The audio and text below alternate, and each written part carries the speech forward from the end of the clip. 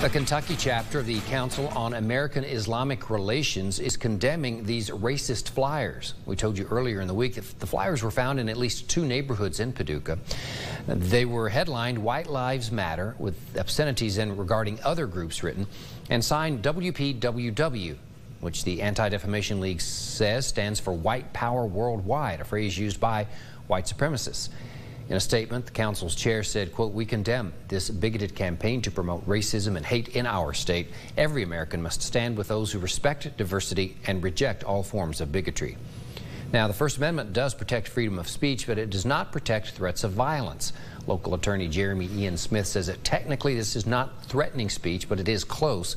He also says there is an issue with people going onto private properties and sharing messages with inflammatory language.